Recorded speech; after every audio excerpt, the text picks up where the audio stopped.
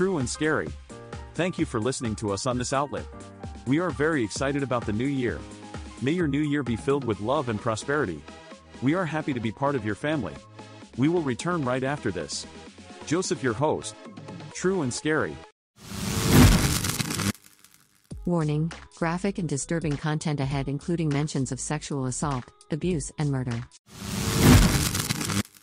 Frances Knorr, aka the baby farming murderess, an English woman who moved to Australia, became a baby farmer, and is believed to have killed, by strangulation, multiple children in the late 1800s.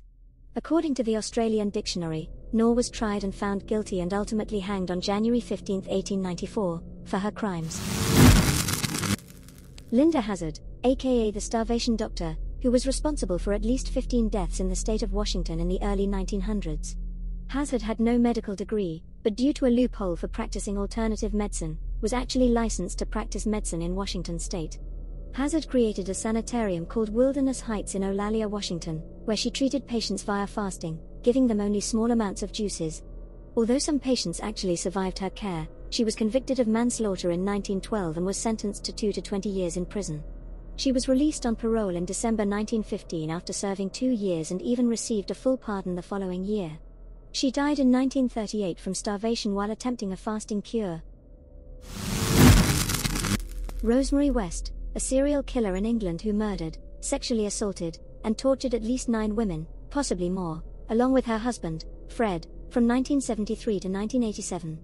According to Sky News, many of the West's victims, who were all young women, were found buried in the cellar or garden of their house. Fred died by suicide in prison in 1995, while Rosemary remains in a prison in Yorkshire serving a life sentence.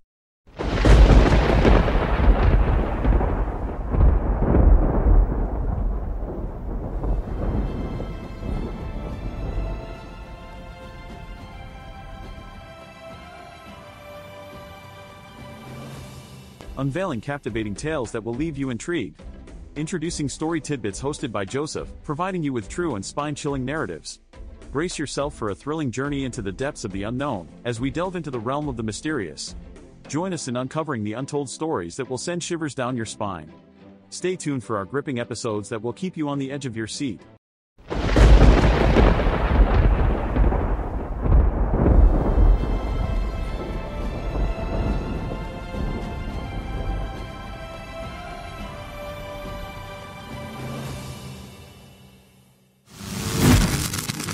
Killer excuse.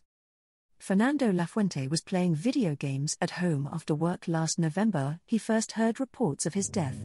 The Dublin-based engineer and recreational soccer player got a call from his boss, who was wondering how a dead man had just been at the office. His former team, Ballybrack FC, had been having difficulty recruiting players and decided to fabricate news of his passing to postpone an upcoming game. The tactic worked a little too well. Support poured out over social media, and a local newspaper published an obituary. Thankfully, Lafuente prospered in his resurrection, even snagging a commercial deal with an Irish gambling company. Nathaniel Basin.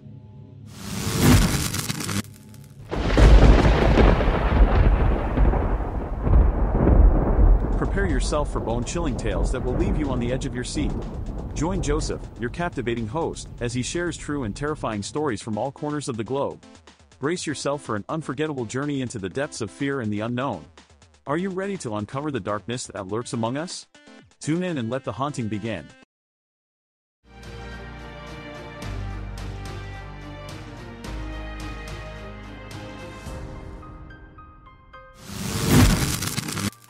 Toil and trouble. Timmins, Ontario, resident Tiffany Butch became the final person to be charged under Canada's anti-witchcraft laws last December, just days before the regulations were taken off the books. Butch, who considers herself a psychic, stands accused of accepting payment in exchange for using her spiritual powers to protect a client from danger. Butch says she's innocent, and predicts winning her case. Nathaniel Basin.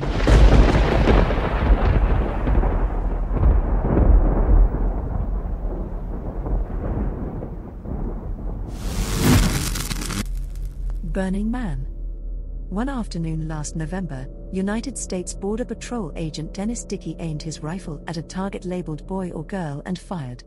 The bullet was meant to hit an explosive substance, producing either blue or pink smoke in order to reveal the biological sex of his imminent baby. Soon, though, all he could see was red and orange.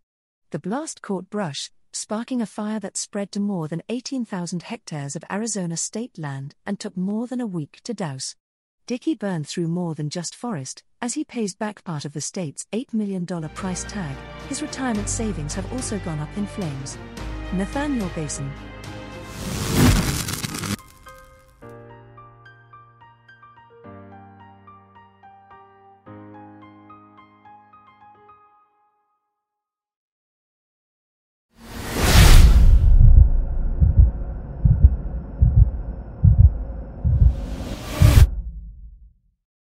Welcome to the bone-chilling world of our true and scary podcast, where we unravel spine-tingling stories from every corner of the globe.